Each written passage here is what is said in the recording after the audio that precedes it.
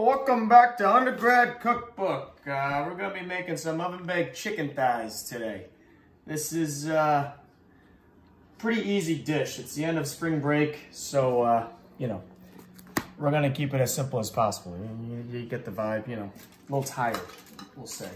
So, I'm just going to cook two, scrap or bone in, just two chicken thighs, and kind of like our salmon, we're just going to do salt.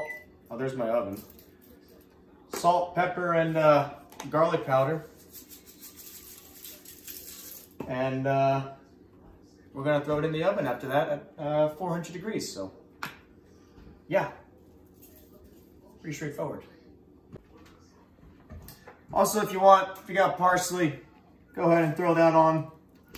And then take just a little oil, not a lot. Again, cap full, and you can just pour it right on top of the chicken. And after that, oven's at 400. Just throw it in. These aren't really that big chicken thighs, so 20, 25 minutes.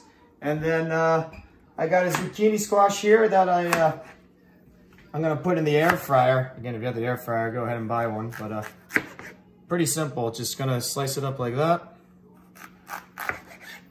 And then, screw it. Let's do little quarters. And we're gonna do literally the same exact thing that we did to the chicken to this squash. Just salt, pepper, garlic powder, and then a dash of oil, not a lot. And then just throw it in the air fryer for 400 degrees for, I don't know, 10, 12 minutes until pretty much however you like it. If you like it a little more crispier or done more, then give it a little more time. If not, give it less. Yeah. Got the air fryer, zucchini's in. Let's throw it in. 400. 15 minutes. And that's that. Chicken was in for 25 minutes or so. Put it on a broil towards the end.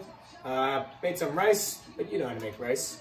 And then there's our zucchini squash. Yeah, 15 minutes it took in the air fryer. So all pretty easy, and we're just gonna watch some March Madness now. Ah, jeez.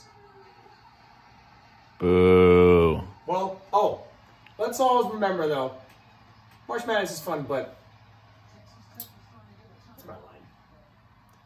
Let's all give cooking the college try.